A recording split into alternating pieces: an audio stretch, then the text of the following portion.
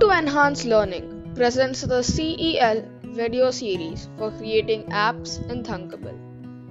Through this video series, we aim to introduce you to the world of creating your own apps through platforms like Thunkable. Hello everyone, this is Ayush and I'm excited to see you all today. As you all know, I love coding and I am a regular participant at CEL Hackathon. I will be your host for today. Welcome to the 5th episode of the series Table Reciter.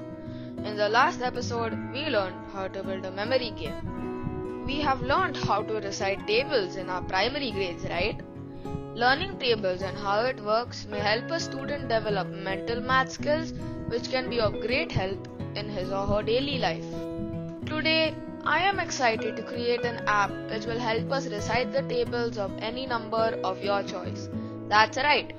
Now you can even learn the tables of large numbers in a jiffy using this app. Today, we will make a table reciter to learn multiplication tables. Let us look at the demo of the project that we are going to create. I am going to make use of a ready project for the demo. Let me input the number 5 and click on the Generate Table button. The table of 5 with increments till 10 gets listed. Let me input one more number. Let's say 26. The table for 26 also gets listed. This is how our app should work. Let us start by designing the prototype of the app. Before making it in Thunkable, we will create a draft in a notebook. I have used the label component for the title of the project and also for displaying the table after it is generated. As the user has to enter the number for which the table is to be generated, I have used the text input component to get the user's input. I have also used two buttons, one to generate the table and the other to share the table externally. This brings us to task 1. Pause here and create a prototype of the table reciter in your notebook. You can build on the idea that is shown to you by adding features of your own. After making the draft, I have designed the app like this in Thunkable. Let us look at this in detail. For the screen background, I have uploaded an image from my computer. This has increased the visual appeal. I have used a label for the title of the project. Then I have inserted the text input component for the user to enter a number. I have used two buttons, one to generate the table and the other to share the table. I have also used a label to display the table. In this project, we will be using a new component called Share, which will enable us to share our table to other applications. Let us look at this in detail. The Share component allows us to share any content from our project with other applications. The Share component can be found in the Blocks tab under the App Features section. Using this component, we can share content to a phone number, call a phone number, share content to other applications like WhatsApp. We can also share images through this feature. In today's project, we will be sharing the table generated through email. We will use this feature when we are coding using the blocks later in the project. This brings us to task 2. Create the design of the app in Thunkable as per your prototype. Let us now move on to the block panel for the coding part. Let us create the variables required for the project. As you all know by now, the variables store values which change during the flow of the project. The first variable I will create will be called num, which will store the number entered by the user for which the table will be generated. I will initialize it with the value 0. The next variable I will create is called increment, whose value will increase from 1 to 10 during the project. I will also store the value 0 in it. The third variable I will create is the result variable. This will store the result of the multiplication in the table. To begin with, I will initialize it with the value 0. This brings us to task 3. Create variables for the number, the increment and the result of the table. While creating variables, did you notice that we did not create multiple variables to hold the increment values or the results of the multiplication?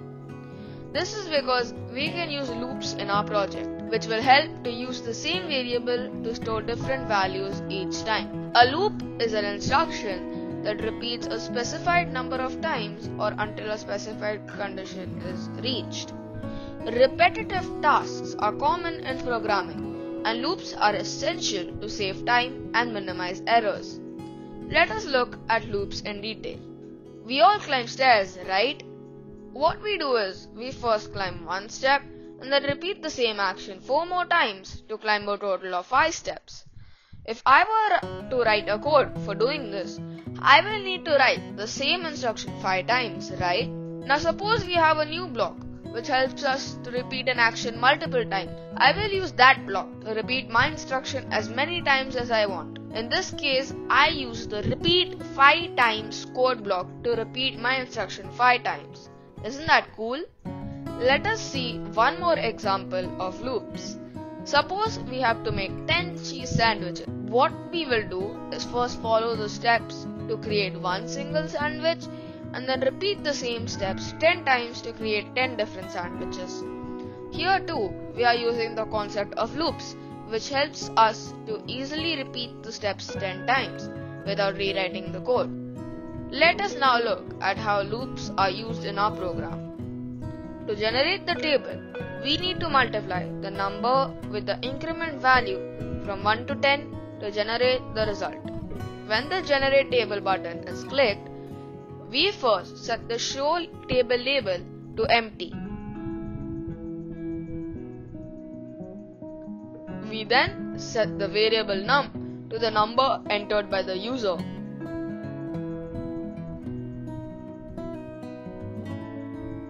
We also set the result variable to 0.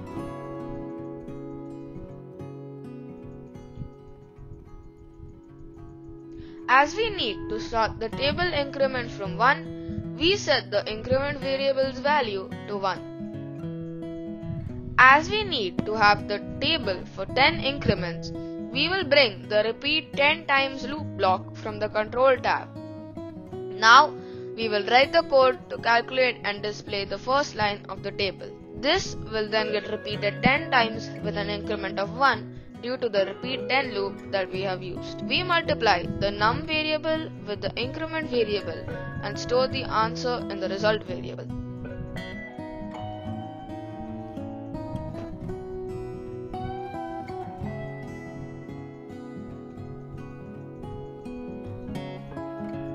We then set the Show Table label to display the result in the format of a table.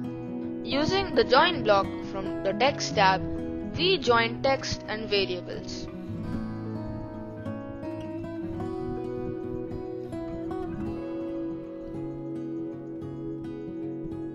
We join the label text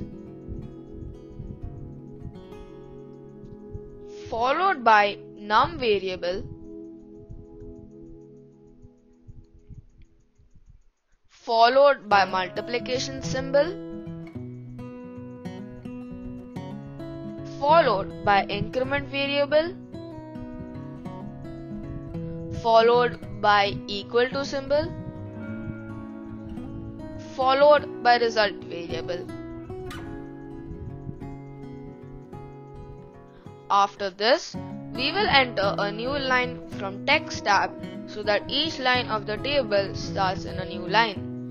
To generate the table till the increment of 10, we need to increase the increment variable by a value of 1. The code looks like this. Let us test the app now by generating the table for a number. Let me enter the number 6 and click the Generate Table button.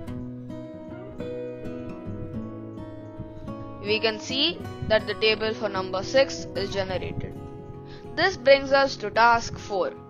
Write codes for the application to generate the table when the Generate Table button is clicked. Now is the time to share our table with the world. we will be using the email feature of the share component here. When share table button is clicked, we bring the email block.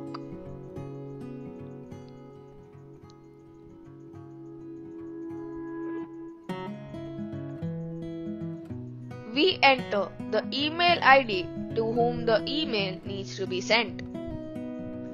We then enter the subject of the email.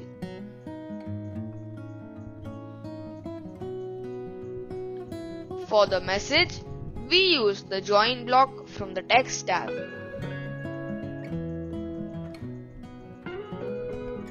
We first mention for which number we are creating the table.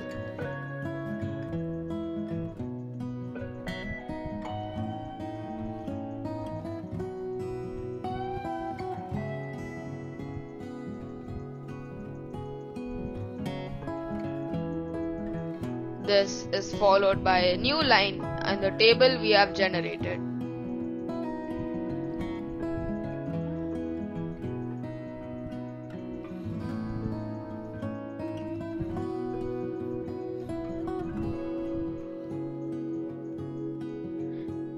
This is how the code looks. Let us now move to the final task. Write codes for the application to share the table you have generated with other applications. Let us now test the app that we have created. Please note that the share table feature can be tested only in live test on device feature of Thunkable.